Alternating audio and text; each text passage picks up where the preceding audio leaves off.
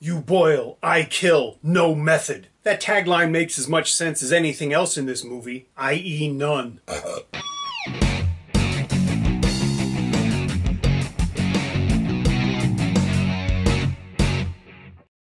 你知唔知道男人真係唔可以呃女人㗎？萬一你真係唔小心講咗大話，咁你就會死得好慘㗎。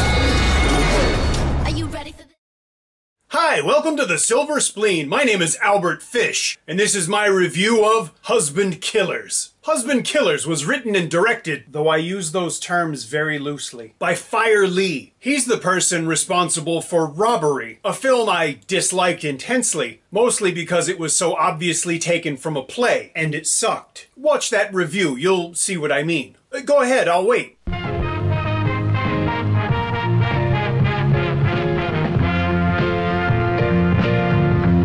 Oh, I'm so cool and retro. No, actually, I'm just old. I remember that slug from watching movies when I was a kid. I wasn't trying to be cool, because trying to be cool never works. If you don't believe me, watch Husband Killers. To be fair, I'm not sure if this movie is trying to be cool or ironic, but I am sure that it's trying much too hard, and it fails at either one of them. Actually, it fails at everything else too. All the action and gunplay is really terrible. It has no rhythms, and at times it's unintelligible. If you're trying to make an homage to, good action movies, it would help if you had good action. Just thought you'd want to know. What are the odds that the titular philanderer, I saw them open for Marillion in 1983, has a wife and 2 girlfriends, and they all have luxury brands for names. But don't worry, they all get their own title cards when we first meet them.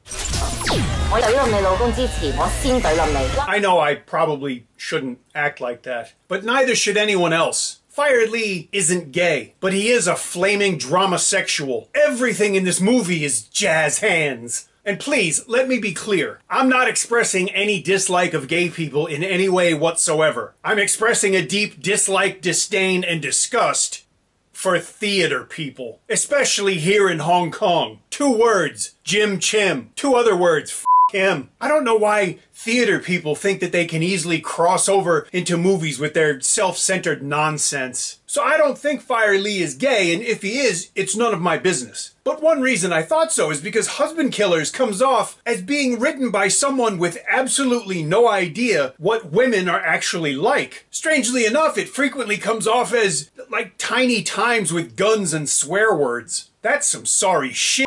But not as sorry as Fire Lee, or as sorry as he should be. And I spent a long time trying to think up a Tiny Times joke, and I just couldn't.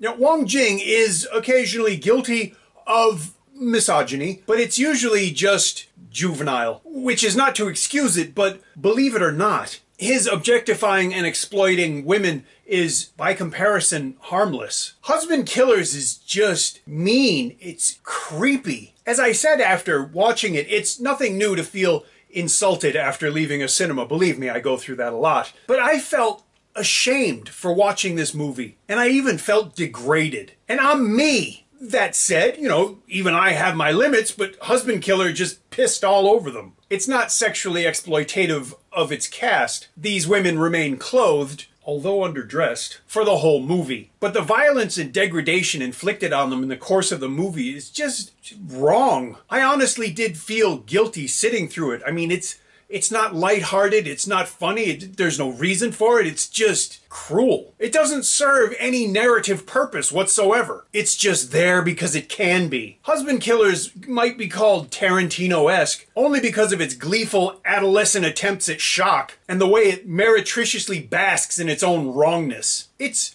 almost fascinating how offensive this movie is. It forces you to wallow in garbage for absolutely no reason except for the director to say, look what I did. Newsflash, doing things just because you can isn't a reason. It's a justification. It's also an attempt at self-aggrandizing that serves only to make you look like a sick f***.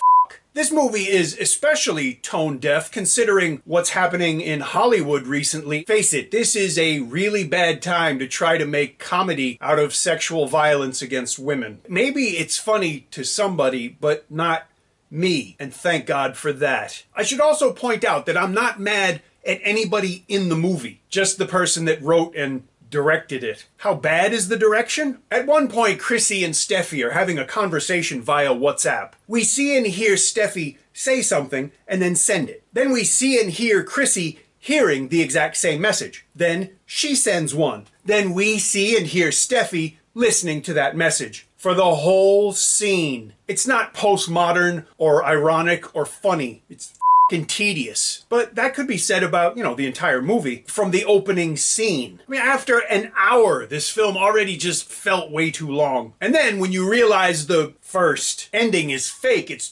just infuriating. Kind of like, the rest of the movie. It's kind of sad to have to say that the only thing done well in this movie is the misogyny, and that's just wrong. If I had to say something nice about this movie, well, if not for Husband Killers, I never would have stumbled on Revenge on My Husband Killers. Sick. A Nigerian action movie. To tell the truth, this movie looks like a hell of a lot more fun, doesn't it? I usually try to be, funny and lighthearted and irreverent and all that other stuff, and I try not to get too serious about things. But this movie really did bother me, and it's one reason it's taken me this long to write the review, because every time I think about it, it just makes me angry. I admit, I'm a piece of shit. I enjoy seeing women in very small amounts of clothing, or no clothing at all, in movies. And I probably shouldn't, and I know that I shouldn't, just like I know that I shouldn't enjoy Wong Jing movies as much as I do for the bikinis, etc.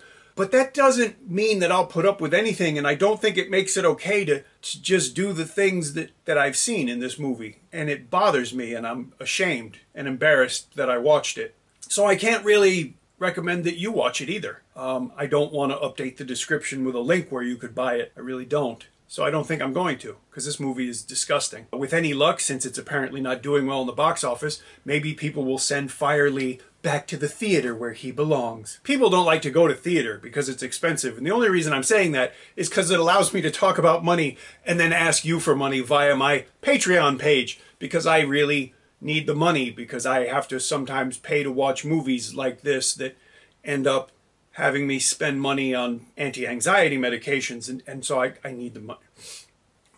I didn't really spend it on anti-anxiety, but you see my point. Please just click on the link. If you enjoyed this review, please let me know, and if you didn't, I guess you could let me know. If you like the channel, please subscribe. Thank you for watching, and I'll see you again soon.